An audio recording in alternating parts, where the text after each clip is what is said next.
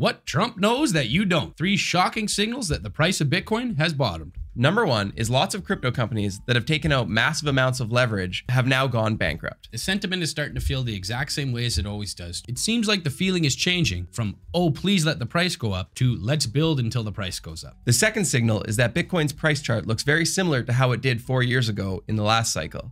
To talk more on this is the Brothers64 technical analysis expert. When we review the price at these levels, after coming to the close of this descending wedge, it looks like the price could go up or down, guys. Back to you.